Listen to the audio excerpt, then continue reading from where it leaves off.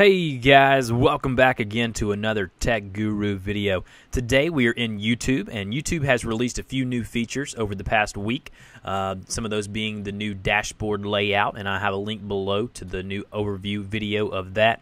Another awesome feature that YouTube has now introduced is the ability to add default information to all of your videos. This works great if you put information in regards to your social media networks, Twitter, Google+, Facebook, as well as a subscribe link as well. You can actually go in and put all of that information within this box here under the default section. Now, in order to get to this settings, what you'll need to do is go up to the top right-hand corner where you will see your settings button right under your channel name.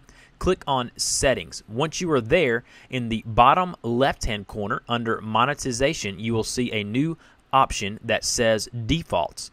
Click on the Defaults button there, and it will then take you to the Upload Defaults. Set defaults below for future uploads. These settings can be overridden and on individual videos. So, obviously, with a bunch of different videos going up, you'll have different titles and maybe different categories, but your social media information will always be the same. So if you want that to be in every video, such as your Twitter link, your Facebook link, Google+, your website, go ahead and copy that into your description right here under the defaults, and that will be included in each video that you upload through YouTube.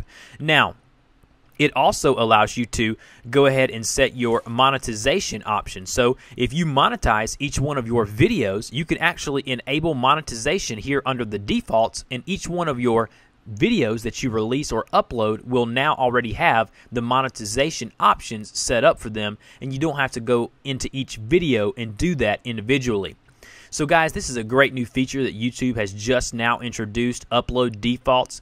If you have any questions on how to do this or how to get there, put it in the comment box below. If this video helped you out, go ahead and hit the thumbs up button below and like this video.